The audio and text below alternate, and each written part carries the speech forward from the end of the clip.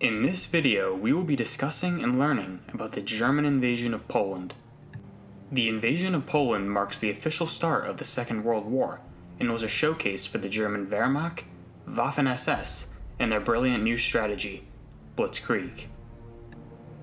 In the early hours of September 1st of 1939, German troops dressed in Polish uniforms attack a German radio station in Gliwice, and to make it seem more reliable, bodies were even left behind.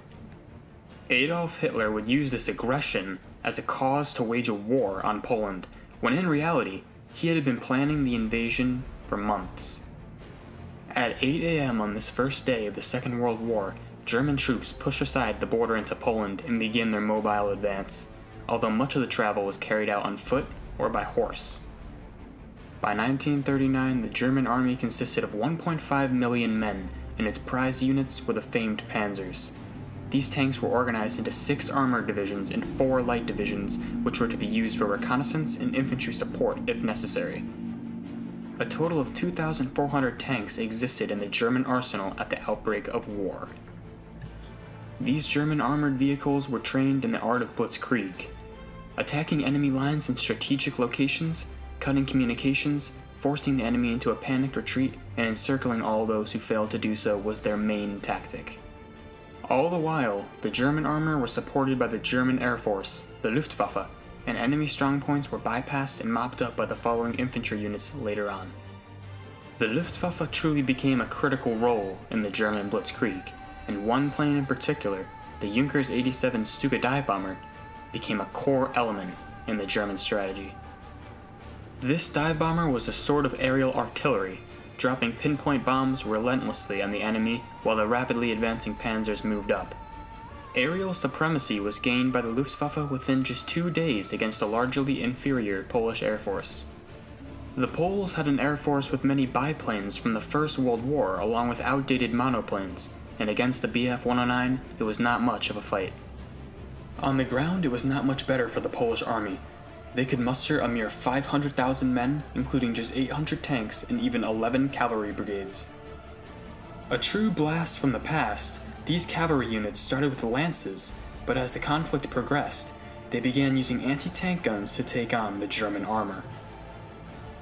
In the end though, the outdated Polish equipment, tanks, and aircraft were no match for the German war machine in the new strategy of Blitzkrieg.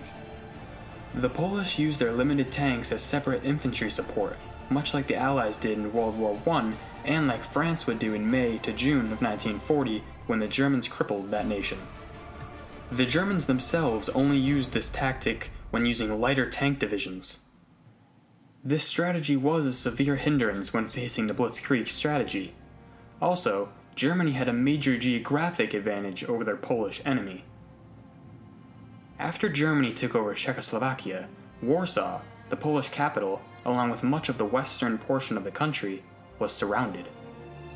Germany's battle plan for the invasion was not just to push forward in a spearhead straight for Warsaw, and rather included deep pincer movements specifically designed to gain victory in the least possible amount of time with minimal casualties.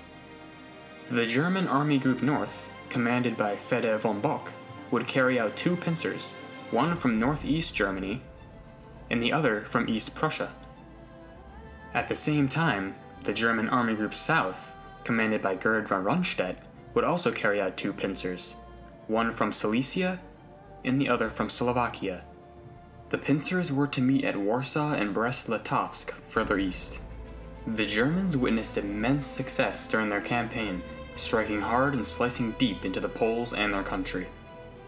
After the Polish Air Force was destroyed, German Junkers 87 Stuka dive bombers and other medium bombers proved to be greatly effective, cutting the Polish supply lines and communications along with constantly bombarding their army positions and cities. The Polish army was ripped apart, isolated into separate army pockets that yielded vast amounts of prisoners and supplies. By September 8th, the inner pincers met up around Warsaw with the Germans advancing on the city, and on the 17th, the outer pincers met at Brest-Litovsk. On the same day, Soviet troops, under agreement with Germany through the Mototov-Ribbentrop Pact, invade from the east, putting the Polish army in full retreat. The Polish government began to flee abroad, and one especially defiant city fought on: Warsaw. The capital had refused to surrender and was facing the full wrath of the German military might. It was futile in the end, but it showed how perseverant and brave the Polish army and civilian populace really was. Finally, on September 27th, Warsaw surrendered, and the country was carved up between Germany and the USSR. The Soviets annexed a little over half of the country to the east, and Germany took the rest, including Warsaw. Both nations began their own forms of occupation, rounding up anyone opposing or threatening to Nazi Germany or the Soviet Union. Many were murdered. Germany also began to show how they would treat the peoples of Eastern Europe, whom they believed to be inferior. The Einsatzgruppen and other SS units were sent in, rounding up Poland's Jews and either killing them on the spot or sending them to ghettos in the major cities. Countless Jews would starve to death, and many would be shipped to labor and death camps as the war progressed. The Polish army, however, was not over, as more than 50,000 troops managed to escape. They eventually made it to France, and in the years to come, they would gain their revenge on Germany. There was also the Polish resistance, which fought the German occupation in Poland itself. While this was very dangerous and many were killed, these resistance fighters fought on anyway with immense courage and dedication to their cause. Thank you for watching, and if you like this video, check out some of my others and please subscribe for more.